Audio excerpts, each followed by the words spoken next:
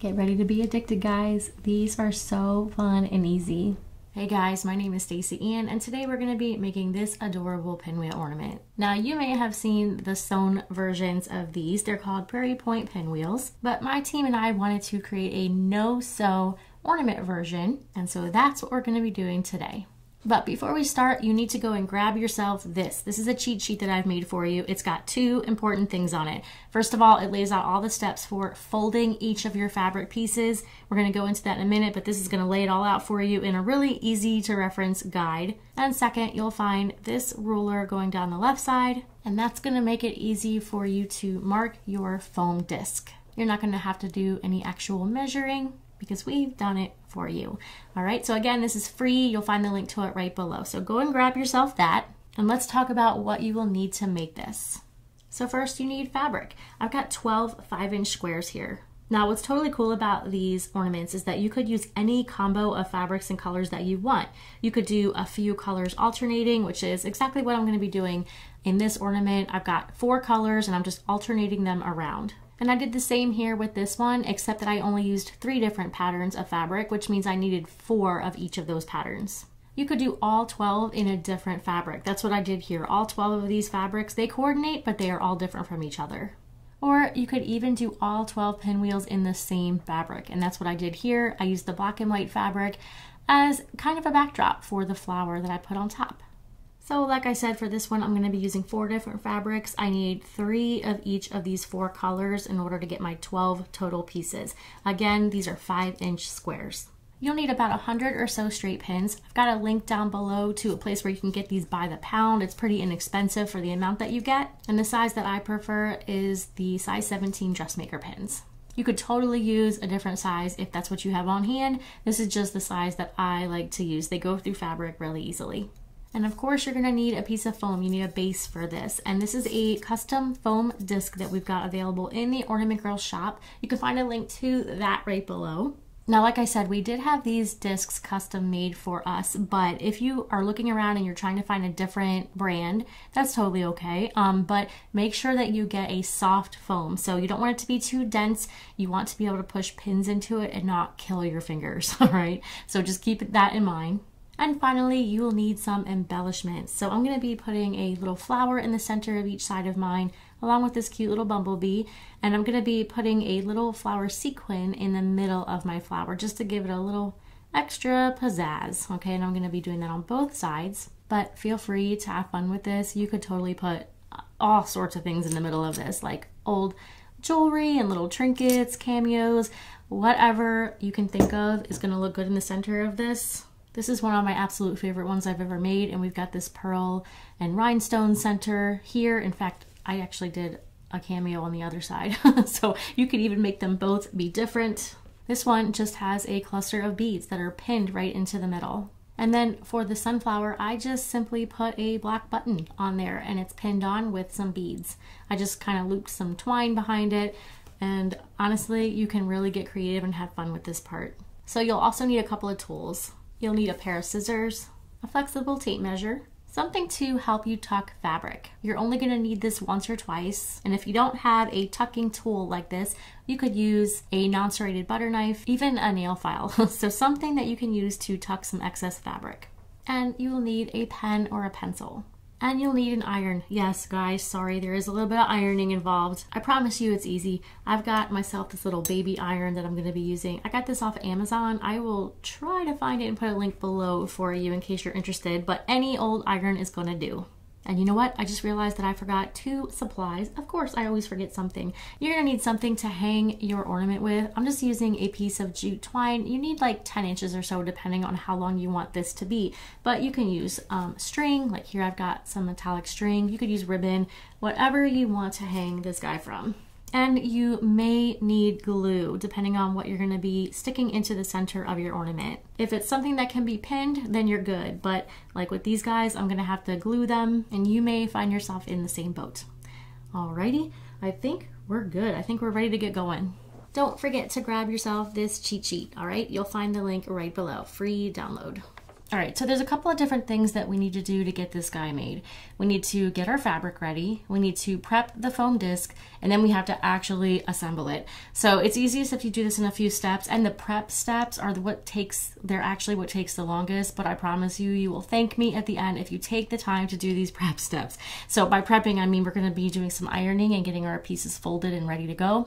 And then also we need to prep the disc, like I mentioned. That's gonna just involve drawing some lines. So we're gonna start with that printable ruler thing that I told you about. You're gonna cut this out and we're gonna just pin it to the outside edge of your disc, right there along that mold line that you see running around the outside edge.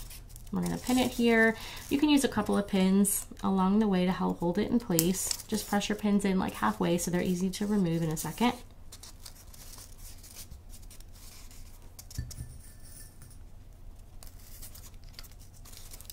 Alrighty, and so now that that is in place, we're just going to take a pen and draw a little line right where each of those lines are on the piece of paper. So I'm just going to match them right up and draw a line on the foam.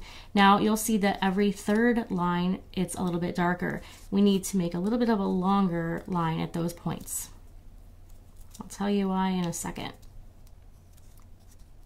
And you absolutely do not have to worry about perfection with this. These are just guidelines. Now the point where it starts and ends, that's also going to be one of the longer lines. And just go ahead and remove that. We're done with that. And now you've got all these lines going around. Now because that was kind of sitting along the center there, blocking us from writing right on the middle, I'm just going to go ahead and lengthen out these lines so that I can see them from both sides of the disc. And just keep in mind those longer lines. You want to make those a little bit longer so you can see them.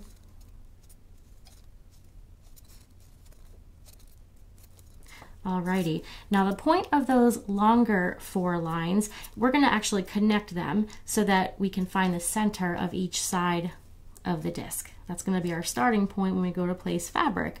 So we need our flexible tape measure. And we're just going to take this and pin it right alongside one of those longer lines. Just like the edge of it is going to sit right up alongside, pinning it to hold it. And I'm going to bring it right down through the middle of the disc and to the opposite longer line and pin it there as well. And I'm a lefty, so I'm going to flip it this way. You want to just anchor this with your non-writing thumb so that it stays in place. And we're just going to take a pen again and just connect those lines. Now you could actually go ahead and do the opposite side at the same time. I find it a little bit harder to do this like this because the other end of it's in the way. You could just unpin and start over and do the other side separately, but I'm just going to go for it here.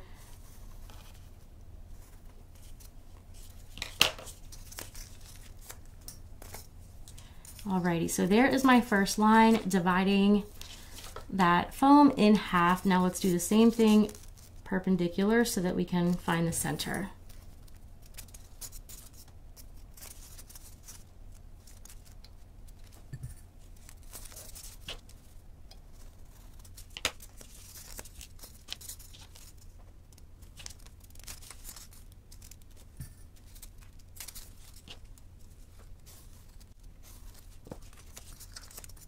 And that is it for prepping the foam. We now can see clearly where the center point is on each half.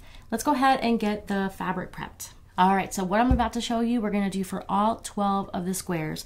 So we're gonna hold this first square with the pattern side facing away, like this.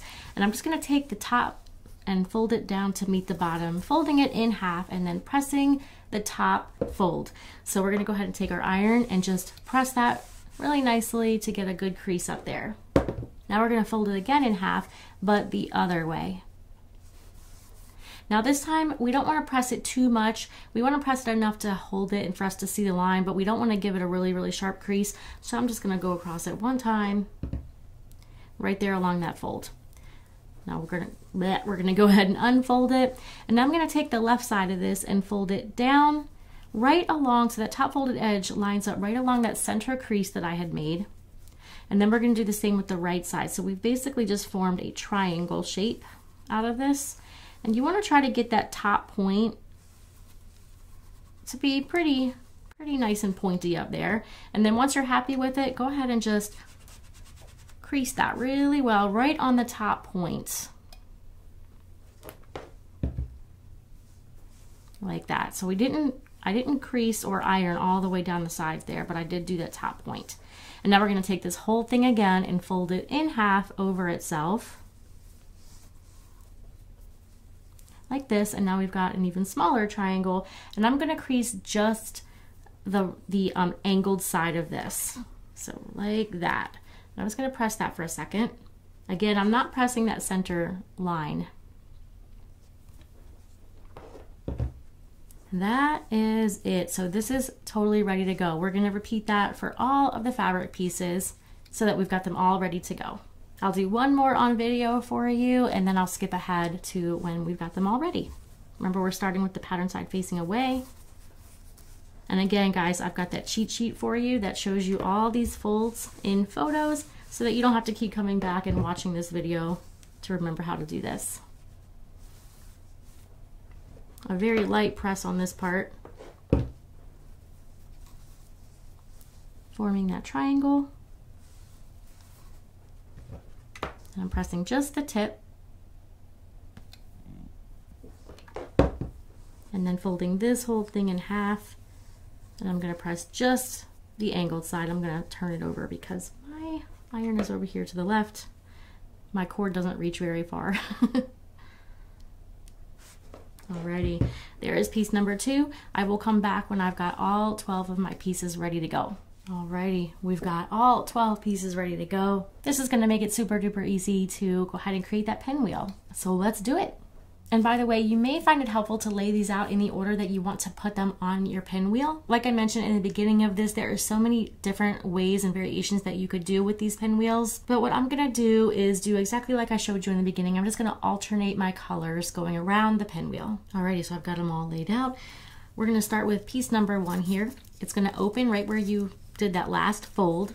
We're going to let this opening sit right over the edge of the piece of foam, and we're going to let the raw edge here line right up along with one of those longer lines that leads us to the center of the ornament.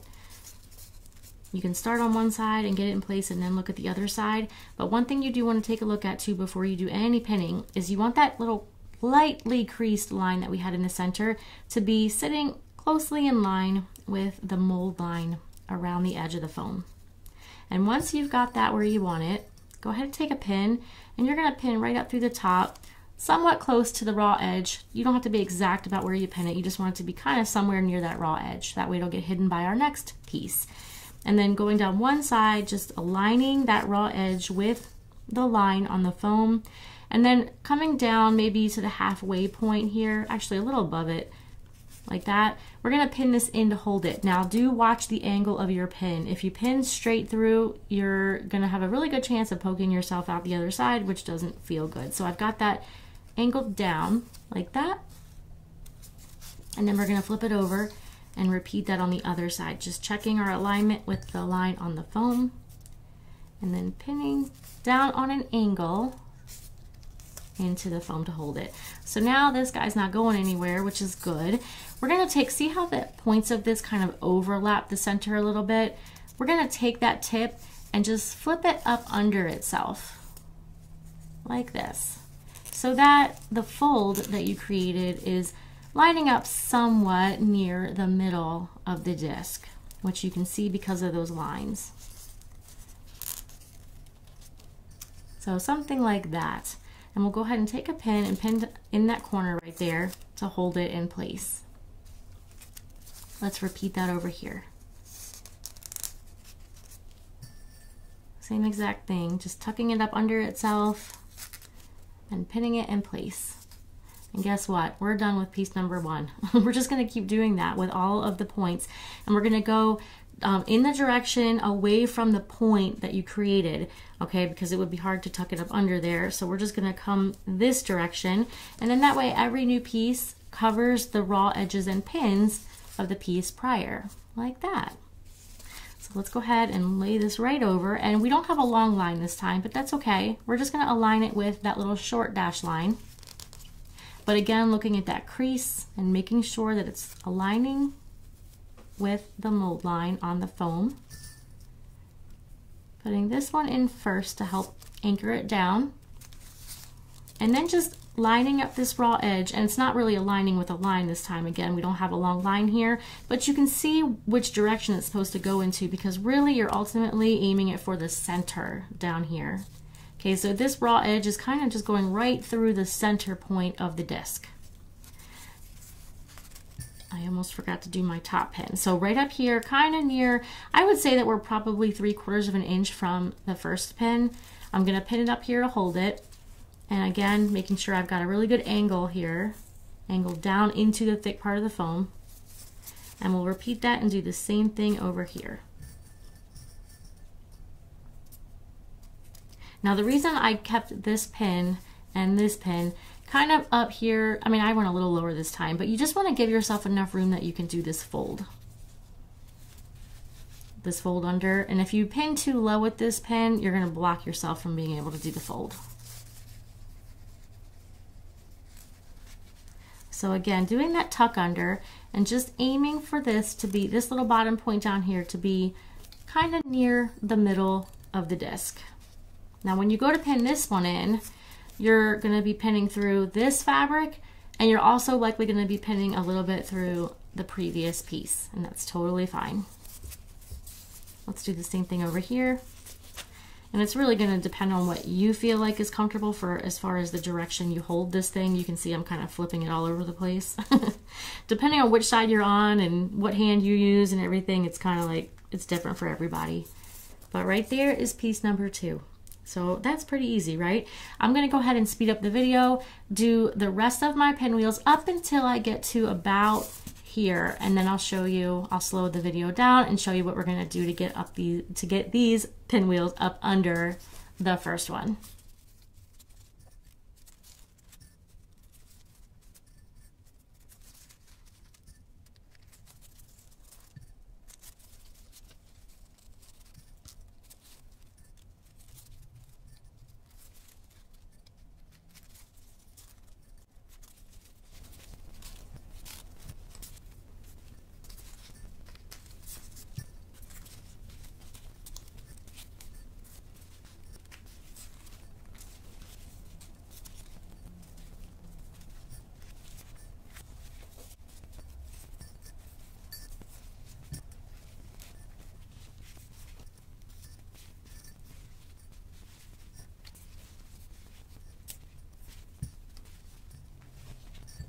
All right, so we have only 2 more of these pieces to go, and we can see that the next 2 sections are a little bit covered up by our first few pinwheels. So what I'm gonna do is just really gently try to peel back these very first 3 pinwheels just to get them a little bit out of the way so that I can see those next 2 lines.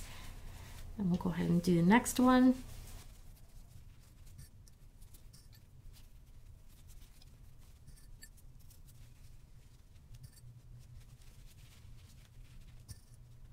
All right, there's that one, and we got 1 more to go, and we just kind of have to nudge it up there a little bit, but it really isn't difficult with these other spokes peeled up out of the way like that.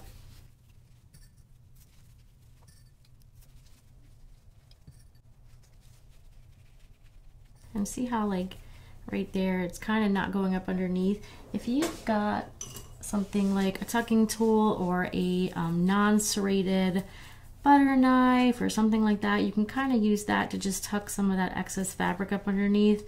And it can help too if you want to just pull a little bit out on that first pinwheel just to loosen the pin a little bit, and then you'll be able to get this piece of fabric up under there a little bit easier, get it pinned into place, and then you can just push it all back down. Alrighty, but it's really not too difficult. And once you, whoops, that's not a buzz, that's the pen. Once you do it a couple of times, it really becomes pretty easy. We'll just press everything in the middle there, make sure it's all nice and anchored down. And that is it for putting on the fabric. That was really quick and easy, right? Once you get going, it moves really fast. So now we just get to decorate. So I'm gonna start with the hanger. I've got this little piece of jute twine. It's probably 10 or 11 inches or so, and I'm just going to put the ends together and tie a knot like that. And then I'm just going to pin this into like between two of the pinwheels. So again, let me just kind of pull back a couple of these. I'm going to pin it like about that area, like right where those pins are on one of the sections. And actually it can help to sort of stick the pin through the knot first and then stick that down in the pinwheel like that.